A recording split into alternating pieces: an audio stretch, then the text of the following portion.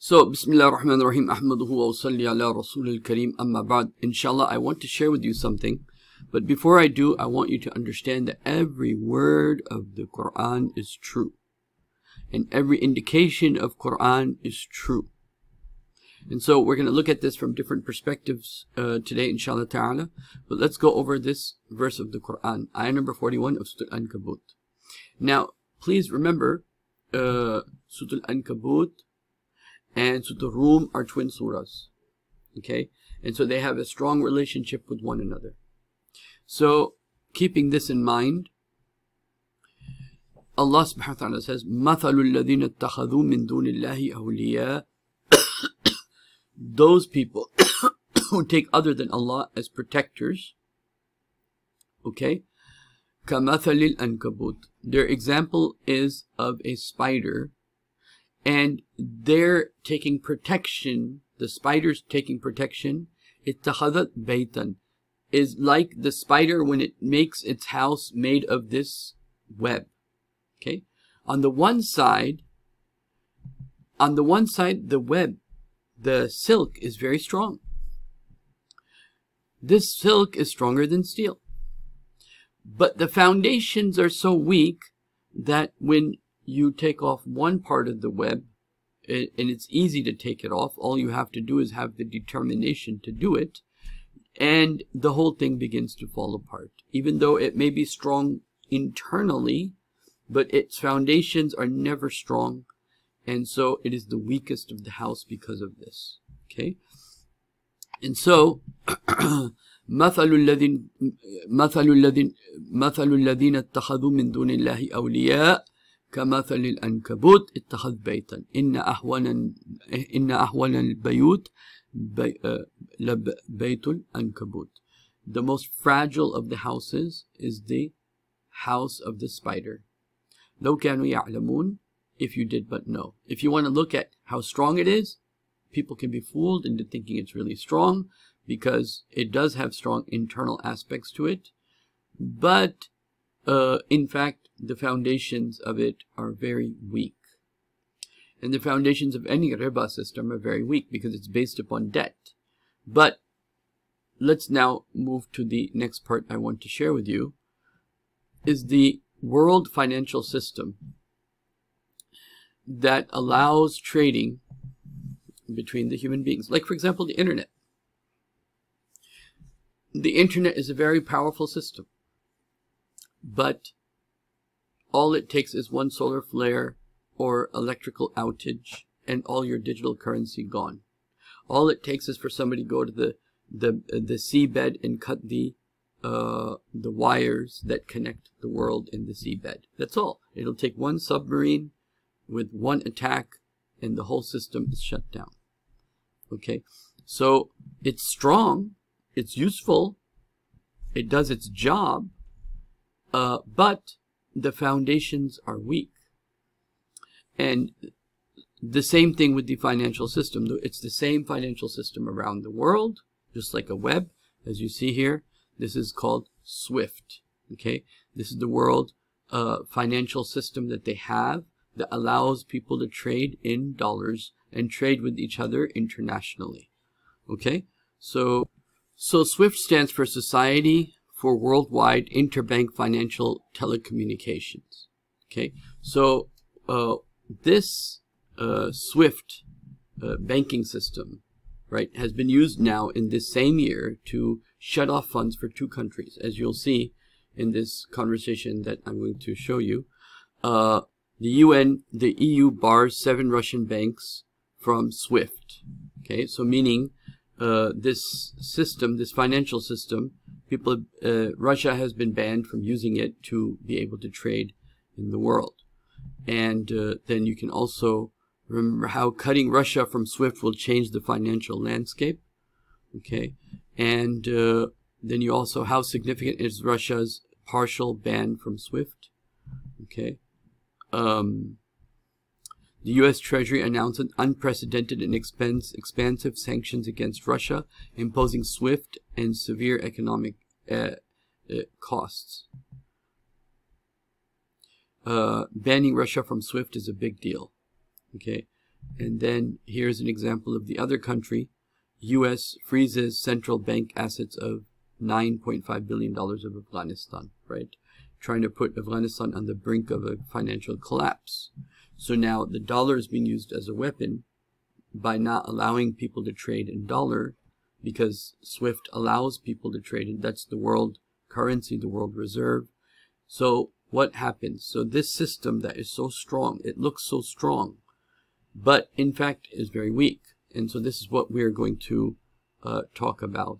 That and what's interesting, right? Even for the let me show you. What's interesting is even for these, you know, in Russia, for example, Visa, MasterCard block Russian financial institutions, and then you have, for example, them also blocking Google and Apple Pay. So Apple Pay, Google Pay, not accessible for cards of Russian banks. So, you know, they have to change all their ATM cards. And here, let me show you this. So this is like an example of even the internet that I was talking about, the World Wide Web. These are the cable lines in the deep ocean, okay, where they have these cable lines that allow the whole internet to work. And this is how these cable lines are. Okay, our Wi-Fi world and internet still depends on undersea cables. Okay, so it's a very weak system. If somebody had a submarine, they could easily do damage. This is also the logo of the Ankabut, the house of the spider. Beit al-Ankabut is also the logo of the internet, because even though the internet's very strong, but in fact the foundations are not that strong. And this is the same thing with SWIFT. Okay, SWIFT has the same type of logo. It is a very fragile place to place your eggs. Okay, so with this in mind, let us look at this discussion, inshallah ta'ala. I'm going to put it in a faster speed so we can have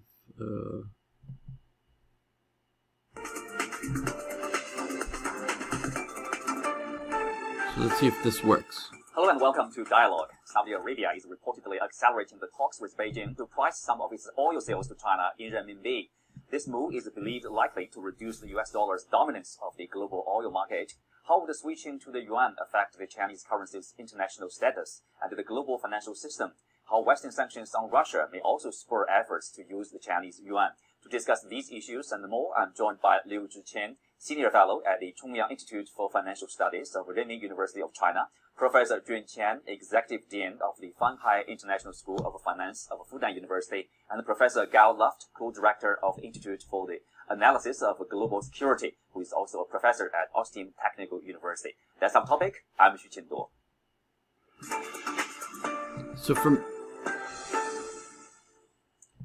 So from time to time, I'll interject and make some comments based upon what we discussed of the verse of the Quran. Welcome to the show, gentlemen. Now I'll start with you. You know, Saudi Arabia is reportedly in talks with China to use the Chinese currency RMB or yuan in oil sales to China. So what's your gut response to the news? You know, why now? I think it's a very important thing. So as you all may know, that Saudi Arabia is thinking of now because, look, the United States is using the dollar as a weapon. So now, of course, every country is thinking, wait, what if I become the enemy tomorrow? And the Saudi real is pegged to the dollar. So if the dollar falls, the U.S. funds fall, and so now it's maybe a good idea to look for an alternative from the Saudi perspective. So this is what they're discussing, because Saudi Arabia is now considering trading in Chinese funds. You know, to the global market. Okay, Saudi Arabia. Go ahead. Now, hello, yes, has decided to use the renminbi yuan to make the transaction. This is really very good and a positive signal to the world market. We see that more stability in the oil field and also in the international trading system could have another alternative to settle down this payment. So as you know, that oil trading and international trading generally is done only in dollars. But after what happened to Afghanistan, and especially what's happened after Russia, now there's talks about allowing trading to happen in other currencies other than the US dollar. So if the dollar loses its position, just like the British sterling was at the top at one time and then it lost its position as number one. If the dollar loses its position, then what are the consequences of that? Okay. As we know that the renminbi yuan is very stable and very reliable, and many countries are trying to use the renminbi as their tools of transactions. And of course, RMB is the currency of China. This is very important not only for China and Saudi Arabia, but because it's very important to stabilize the financial system globally. And we see a lot of the contributions that could be made by our two sides. But this concept will be realized sooner or later. That could be very strong driving force that to stimulate the economic recovery the worldwide. So in this way that we should hope that both sides could have close cooperation, and also we should consider that the hidden risks behind it, and also work out a good and positive measures that to guideline this transaction, because renminbi yuan is very important in the world market, how to stabilize such a transaction and gather more experiences that for other countries, this is quite an important factor. Mm-hmm. Professor Loft, what's your gut response to this news? We are talking about accelerating the talks between Saudi Arabia and China on the use of the Chinese currency in their sales to China. So why acceleration now?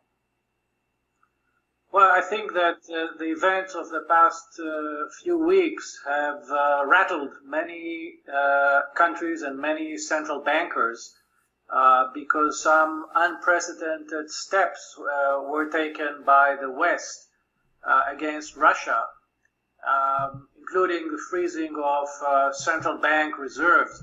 And by the way, it's the second time that it's happening in less than a year, because the first time, as you know, it happened in Afghanistan.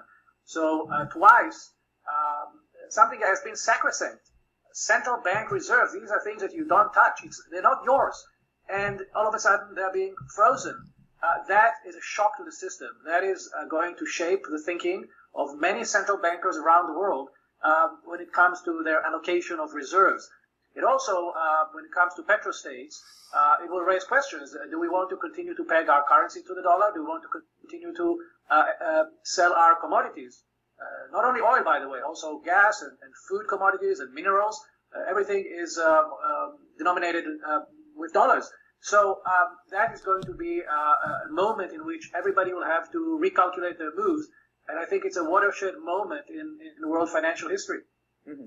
Well, Professor Chen Jun, you were nodding your head while Gao is talking about, the simple reason for the simple background, let's say. We will talk more about that. But then, if Saudi Arabia and China, they choose to do so, obviously they will benefit from such a potential cooperation. Tell us what kind of benefits, for China and for Saudi Arabia. Sure. So for China, obviously, to have part of a larger share of the global oil market to be priced and then also to be settled in RMB is important. Because this means our RMB is becoming more of a global currency, at least in the commodities market. It's also very good for Chinese firms. If a larger fraction of the oil and gas is priced in RMB, it's actually much easier for Chinese firms when they look at this global market. They have much less currency risk to hedge. But on the other hand, it's also very important to Saudi Arabia. We know that Saudi Arabia's currency, the rial, is pegged to the dollar for the last 50 years. That is, they have a fixed exchange rate to the dollar. So whether the Saudi oil is priced in RMB or the dollar for Saudi, they're going to still have this uncertainty between the dollar and the RMB. But as pointed out, Saudi has basically accumulated a lot of dollar assets, right? Because its own currency is pegged to the dollar. So from the standpoint of the Saudi government and investors, it's actually very important to diversify their asset allocation. And as pointed out, RMB is a very stable currency. And if you look at the medium long-term run, RMB probably will continue to appreciate against all the other major currencies. And also very important for Saudi Arabia, China is their largest trading partner. When they export oil to China, when they get the RMB, they can use the RMB to buy stuff, goods and services from China. In that regard, they face less currency risk. So, altogether, this is a win-win situation for both China and Saudi Arabia. Well, back to you, Professor Luft. Obviously, you see this, there's people see the vulnerability because of the sanctions on the Russian side and also the central bank assets being seized by Washington from Afghanistan. So diversification seems to be the natural choice. Is it the case? Yes, and let me just say that we're talking a lot about Saudi Arabia, but let's not forget Saudi Arabia was the main underwriter of the petrodollar system. When the petrodollar system was created in the 1970s, Saudi Arabia was the first one, and then all of OPEC countries followed, and that's how the dollar became dominant in the oil market. Now that the Saudis are looking into to exit, or maybe looking to exit or to diversify, other OPEC countries, other countries are likely to follow. So that's not only a story about Saudi Arabia, it's a story about all of OPEC countries, and it's not only a story of oil, it's a story of all the global commodities, which means that if oil goes, de-dollarization in oil markets will almost for sure become a harbinger of de-dollarization of the entire global commodity market. Now that doesn't mean that dollar is going away. Okay, let's make it very clear. Dollar is not going away anytime soon. Just like the British pound did not disappear from the face of the earth, it's still a very important currency. It only means that we are moving from a system of currency unipolarity to currency multipolarity, in which several currencies can compete against each other.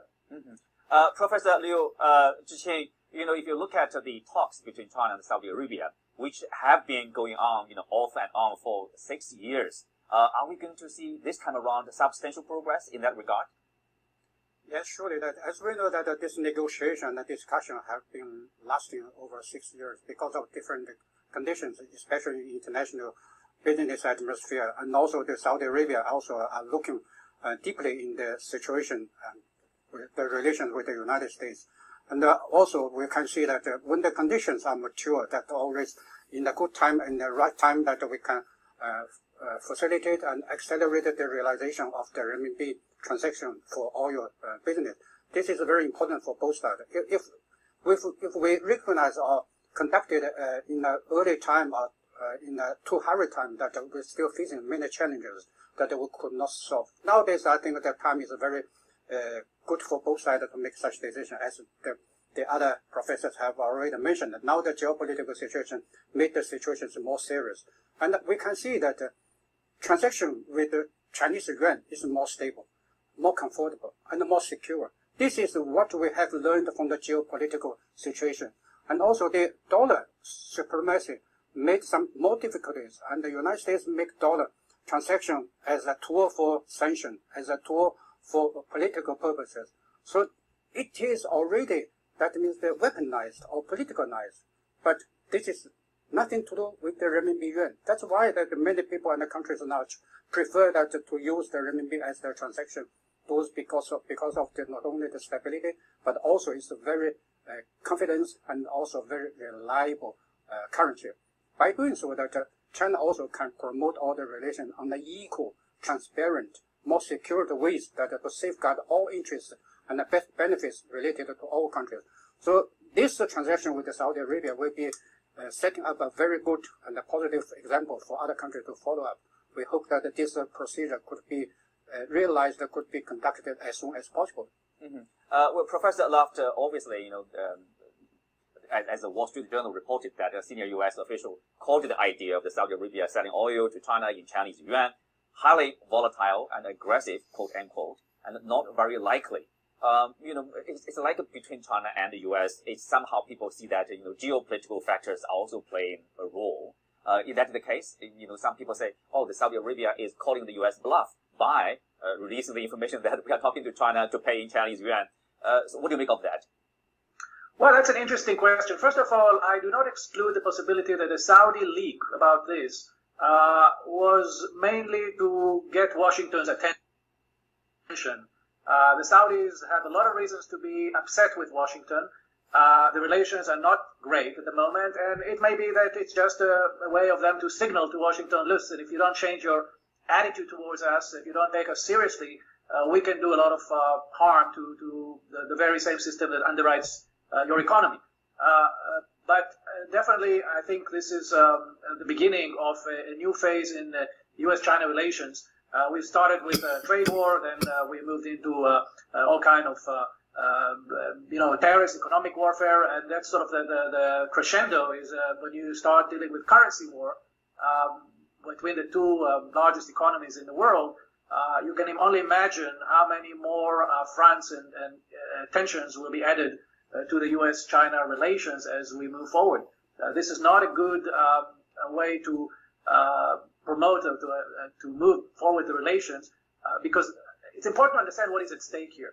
What is at stake here is America's ability to fund $1 or $2 or $3 trillion a year deficit as it has been doing for the past several years. When you want to run a $1 trillion or $2 trillion deficit, you need to raise the money somehow. You increase your debt. And who is going to be the underwriters of this debt? It's countries that are willing to buy your bonds. And if they don't trust you, they will not buy your bonds. Or they will not dig deeper into the hole that they are already in. There are a lot of talks about China's debt trap. But the $1 trillion or the $30 trillion national debt of the United States is the mother of all debt traps because nobody can really afford to move out of this trap because then you lose your investment. So I think this is what is at stake. Will the United States be able to run those crazy deficits? And the only way it can do it is if it continue to sell dollar-denominated debt.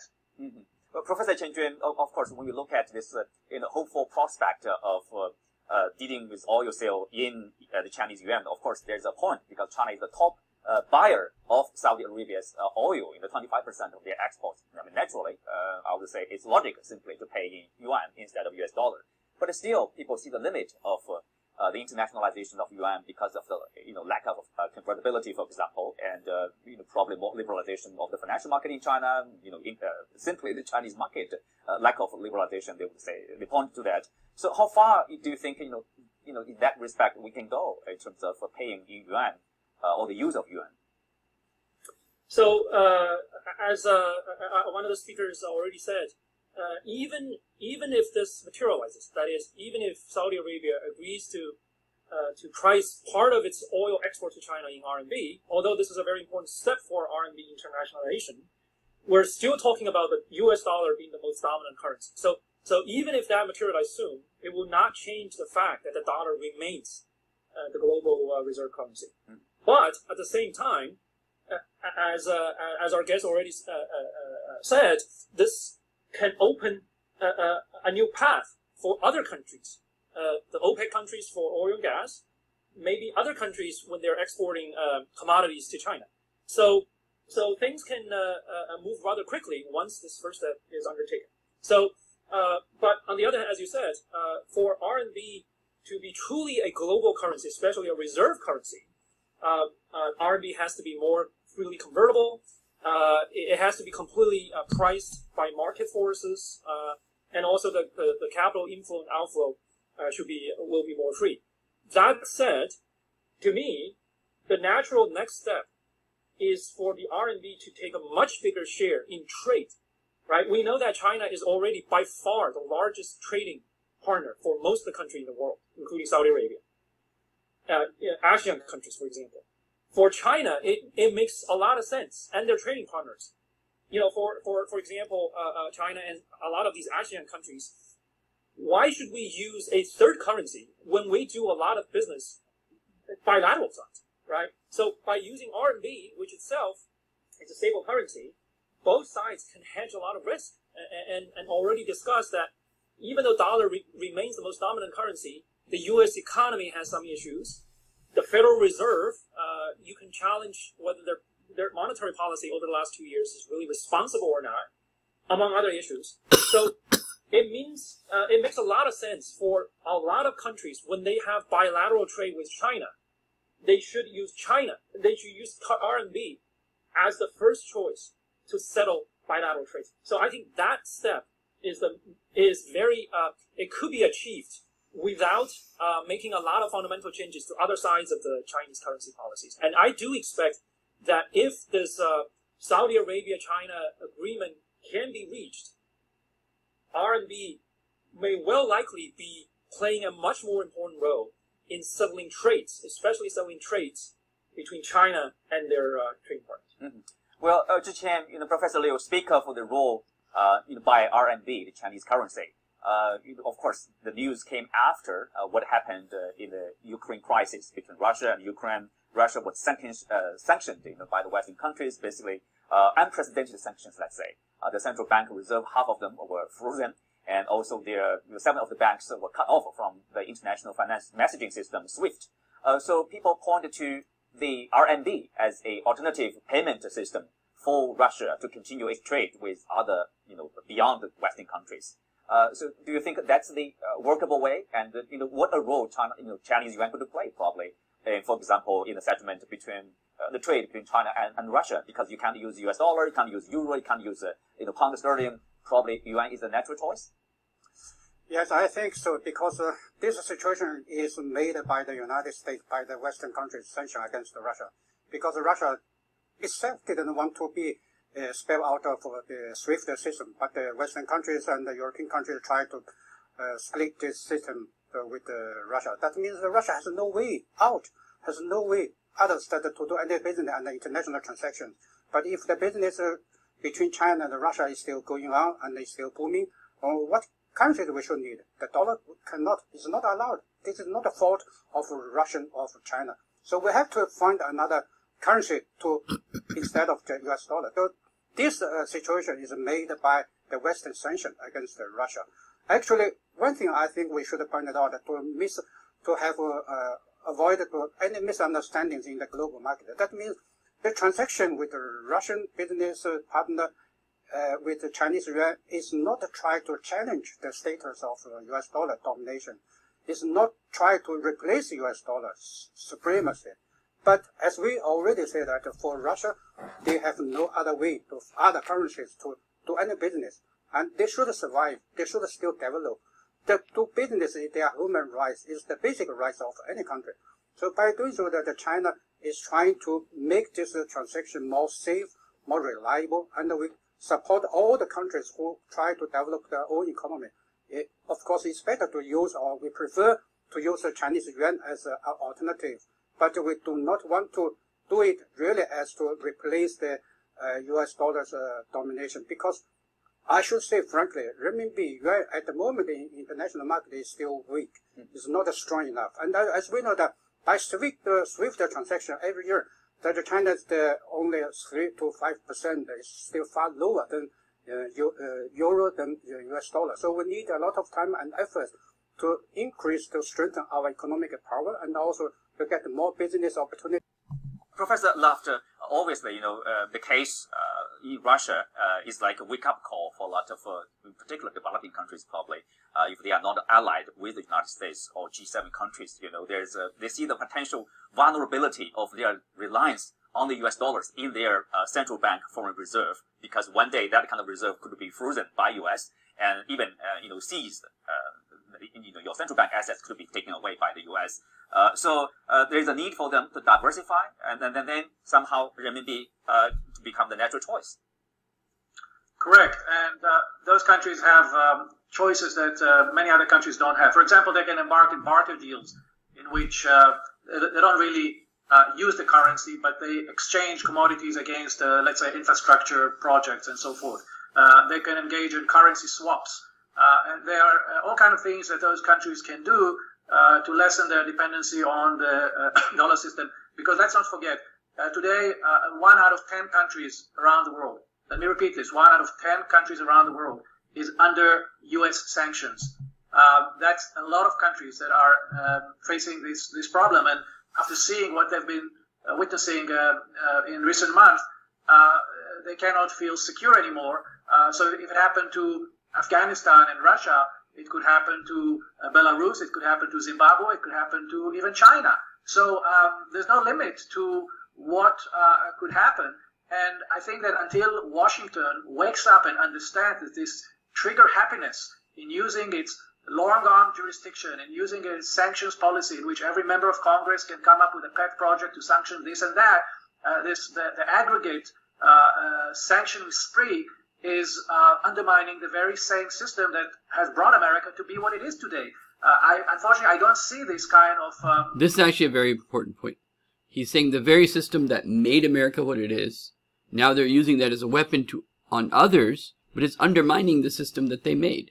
So they made this SWIFT system with the dollar and dollar being an international currency. And now when they put sanctions and other people can't trade in dollars, they're going to be forced to trade in others' currencies, right? And this whole currency issue goes back to, because these people are talking about a problem and all they're thinking about is replacing A with B. But Islam actually gives the solution, which I'm going to talk about in a little bit as soon as we finish this conversation here, this interview. Mind change in Washington, and unfortunately I see them continue to go down the same path, and therefore I think many countries are looking at it and recalculating their moves. Professor Chen, as Professor Laft just mentioned, China itself... Recalculating their moves means going with China instead of America, but the problem remains the same. To be the next target, U.S. officials, senior officials, quite a few of them have already made a threat that they would sanction China if China, quote unquote, in their words, like help Russia in the Ukraine crisis. So what should China do, along with this internationalization of yuan or increasing use of yuan, to protect itself from potential sanctions from Washington?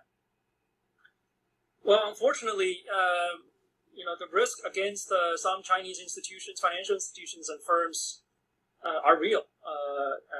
So even though these sanctions against large Chinese companies would create far more damaging effects to those countries who put the sanctions on, right? Because China, large Chinese firms and large Chinese financial institutions play a very important role in the global financial system and play in the global supply chain.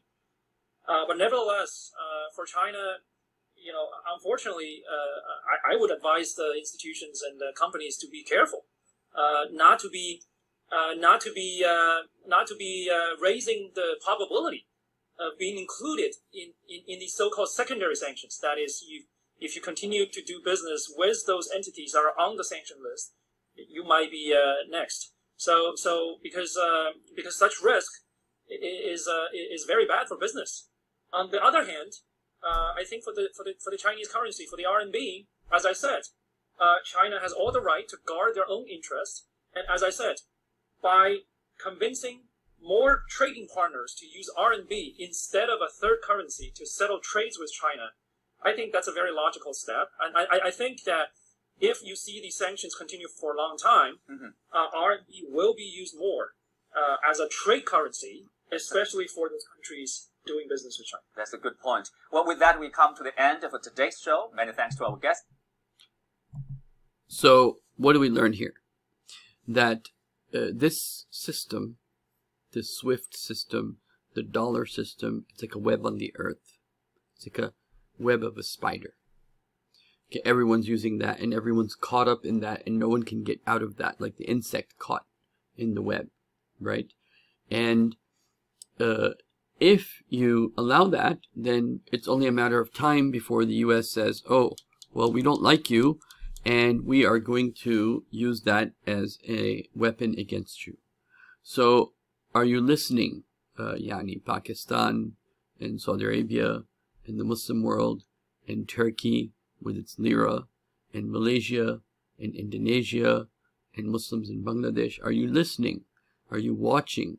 Are you thinking that what is the Islamic solution to this? The Islamic solution is to get out of the web and to establish a trade system based upon the currency that Allah subhanahu wa ta'ala gave humanity, which is the gold and silver. And over here I'll put a link on the description as well as in the chat box for that coin that was made by Omar radiallahu anhu, the weight, the minting of that coin, the weight, as the same as the one that the companions of the Prophet ﷺ used. If you're interested in that, then you can purchase that. Obviously, because it is a special minting, it costs more, it has more value because it has Islamic symbolism rather than you wearing coins that have all these symbols that are devilish, have other meanings. You have a symbol that has an Islamic meaning, and it's minted by the with the Islamic symbols and in the weight that was established by Omar radiallahu anhu. So I'll put that link there, because the only way out of this for all the countries, all the Muslim countries have to think about an alternative to this now, because the world is now becoming bipolar. You're not living in a unipolar world. And if you're not living in a unipolar world, well, you better not rely on one currency. And if you're going to rely on one currency, China is thinking of its benefit, as you can see from this program, that how can we make China internationalized, or their yuan internationalized. It's not about being here or there. It's about having the Islamic system in place. What is the Khilafah? What currency will there be under the Khilafah? There has to be gold or silver based currencies, period. And over here, let me show you one more thing, inshallah. So let me start here now. Imran al-Bayt al-Maqdis Kharab al-Yathrib. The rise of Jerusalem will be the destruction of Yathrib, which is the pre-Jahiliyyah, the Jahiliyyah name of Medina. Obviously, if Imran al-Bayt al-Maqdis, Jerusalem, is being made by Muslims, they would never drop Medina. But if Jerusalem is being built up by non-Muslims, then it becomes a threat to the people of Medina. How can Medina become destroyed, or impoverished, or kharab, destructed? It can only happen when the Rial falls and the Saudi government and regime falls. And when the Rial falls and the Saudi government falls, then that means what? The dollar fell. When the dollar fell and then the Rial fell, that means that we'll be living in a different world, and probably it'll be a world that's not nation state based. Okay. Now, what is the other thing I wanted to share with you is when this is the, you can say, the symbol of the financial system, the riba based monetary system, SWIFT. When the symbol is a type of web on earth, okay? When the system is like a web on earth, okay? When this is their logo, this is, and you're reading the Quran, and the Quran is telling you what? The Quran is pointing to the spider and the web. So when you see the web all over the world, and you're then must be thinking, when you see something like a symbolism, a symbol, a sign that is pointing to something in the Quran, then that sign must have some value. It must have some value. So if this symbol that they have of the web, or the World Wide Web, or this symbol of this kind of like web around the world that they have, it has to somehow relate to a verse that is also talking about something similar. And so just as the web of the spider is so weak, this financial system based upon riba is so weak and is beginning to break. And unless countries and people and places and Islamic groups and Islamic institutions are not aware of what's happening in the world, unless they don't realize that this web, this financial web that is taken over the world, anything that is like a web around the world, even though the threads may be strong from the spider, the thread of the spider, you can make silk, which is stronger than steel. But the foundations, when it makes the house, when it is on some corner of the house, the foundations are zero. And it's so easy to break, and it's so easy for it to pop. It just takes the right people and the right circumstances, and over time it just takes a wind to come and blow the whole thing away. That's how strong the web of the house of the spider is. And the same thing Allah subhanahu wa ta'ala says about the riba system in another place. Yamhaqullahu riba. Allah destroys riba. Allah destroys riba. And if you have a riba system that is in the shape of a spider's web, then even more the destruction will come even more forcefully and strongly. And everyone's counting on this web structure around the world, and very few people are even thinking of an alternate, especially in the Muslim world. If you don't have an alternate, you're going to be in a very difficult situation. And so this is what I leave you with, is that number one, the verses of Quran, when they talk about a certain symbol and then you see that symbol somewhere else, then that symbol has to have meaning, because the Quran is haqq and every word of it is true. And when the Quran gives you a symbol, something symbolic, and you see that in another place, then the two must be relating to one another at some level. Okay, so, and it's not by surprise, right? It's the same logo that you see, for example, for the United Nations, right? This is the United Nations web. Okay, then you got the World Wide Web. Let me see if I can. This is the United Nations web. This is the World Bank, you know, the World Bank logo. This is the World Bank. That is a branch of the United Nations. World Bank is an international financial institution that provides loans to developing countries. This is also a web, meaning this is a web that they want to catch you in, right? And so whether it's the United Nations, the World Bank, whether it is SWIFT, whether it is the World Wide Web, it all has the same symbolism of the spider, of the spider's web. So now let's look at another thing here. One of the things I learned from Dr. Omar is the importance of symbolisms. So I have this dictionary of symbols. If in this book, if you go to the section that says spider, okay, it actually quotes the verse of the Quran. So I'm going to read this part to you. The spider is regarded, and this is page 903 of this book. The spider is regarded in the first place, okay, devoted to spinning and weaving. You know, the moving of money from bank to bank. It's weaving its way, it's spinning its way, just like the United Nations, just like the World Bank, the moving of the money, the moving of the TCP protocol, for example, in the internet, okay? While the thread is reminiscent of that of fate, okay? In Quran emphasizes what is woven is extremely fragile. But verily, the frailest of all houses surely is the house of the spider. Okay? So it evokes fragility of a reality which is no more than an illusion and deceptive appearance. So when you look at this symbol, and it is being used by whoever, Satanists, whatever you want to call them, when they're using the symbol of the spider's web, it's what does it evoke from a symbolic perspective? One of the aspects it evokes is what? Is the fragility of something, the fragility of fate.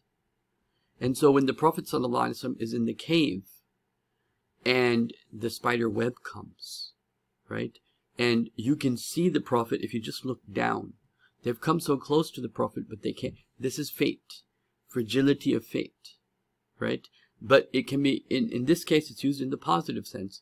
But in the negative sense, as it is used here, the money that we're given, the financial system that we're surrounded by, based upon loans upon loans upon loans upon loans, the riba system, right? This riba system that's based upon loans is very fragile. In reality, it's very fragile. It has no real strength. And even though in this interview they're talking about, you know, the fragility of the US dollar, but it's the same system, whether it is China or its currency that is being manipulated at one level or the other. So the only way out is what? The only way out is something solid that has a solid foundation, a solid base, known as gold and silver, amongst other forms of trading. In fact, tomorrow, inshallah, or the day after, I'll put up another video of mine about sunnah trading also, inshallah ta'ala. But I wanted to share with you that these symbols, when you see the world with the nur of Quran, when you see the world with the nur of the ayat of Allah subhanahu wa ta'ala, they have meaning, right? As soon as you see a certain thing that reminds you of a web, you're going to be like, oh, wait, I better be careful of this thing. Why Muslim leaders couldn't see?